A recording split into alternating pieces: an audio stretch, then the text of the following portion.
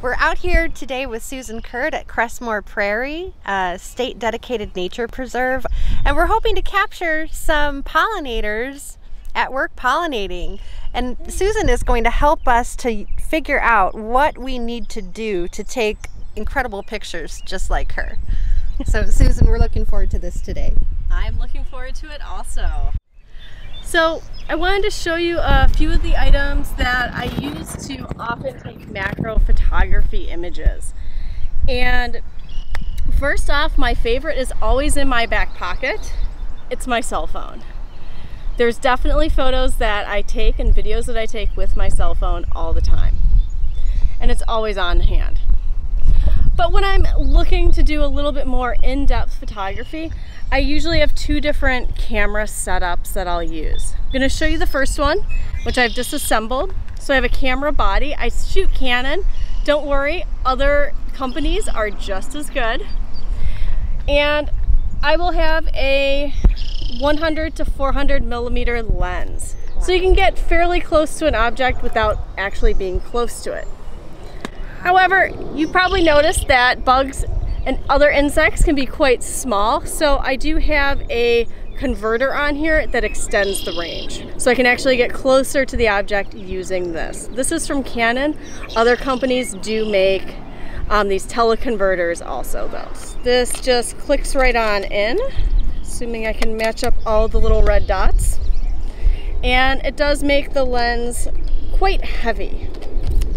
So you get quite a bit of a workout when you are using a lens like this. I also have a sun shield. If you buy lenses, they'll sometimes come with these. It does help reduce glare on the lens. Before I put that on, I do like to wipe it down with either a microfiber like cloth that won't scratch the lens, or you can also get the cloth ones. So once this is all put together, it looks pretty impressive. But this is just a hood, or to cut out the light. The other one that I will often use is this macro lens. The lens on here starts off at a macro. It goes 1:1, which means that the object is as big as it appears. And then it goes out to 5 times magnification. But this is how I get a lot of the really close-up macro photography shots. And the lens itself is very, very tiny. Again, not a lot of light, so you have to use a flash with this. And that's this funky thing you see here on my camera. What I have on the front is basically a diffuser. And by using this, I don't get a lot of that glare and whited out spots on the flower or the insect I'm taking a picture of. And there's a bunch of different ways you can do one of these. Some other things I always recommend: extra camera cards. Yeah. Extra camera batteries.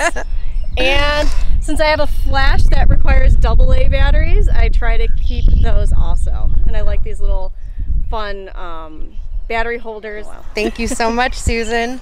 Are we going to go out and take some pictures today? That is the hope. That's the hope. So we just got to go chase some insects around. All right, let's do it. All right. We're here today at a black soil prairie called Crestmore Prairie.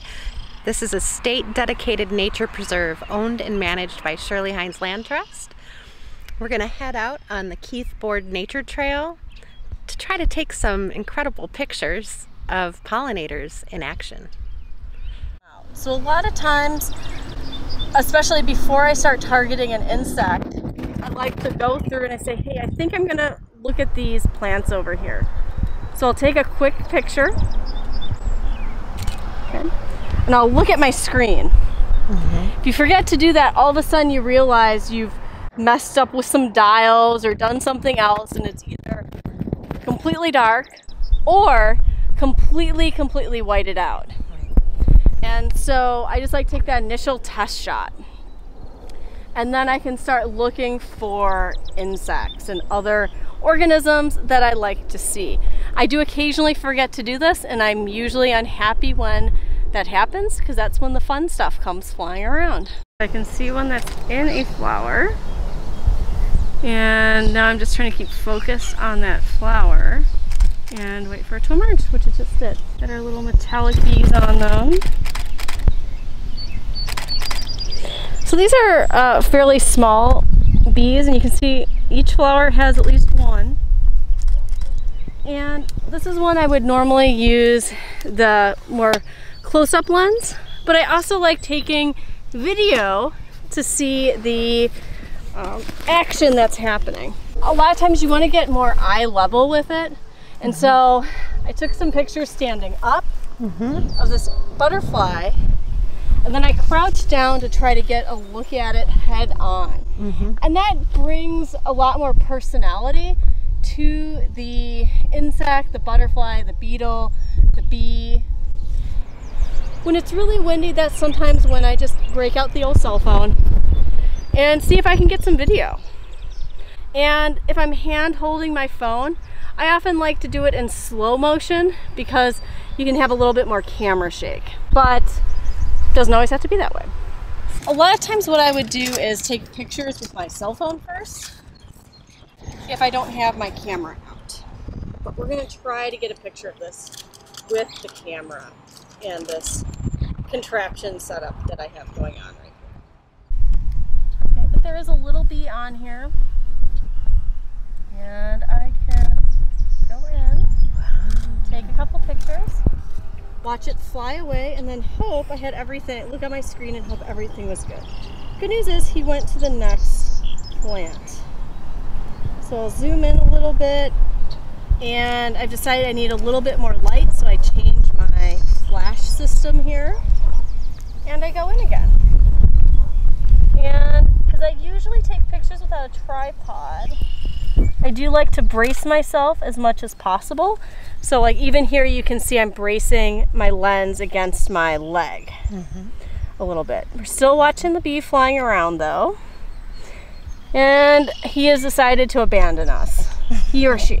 So yeah, so we have a little metallic sweat bee that I was taking pictures of. It has now flown away.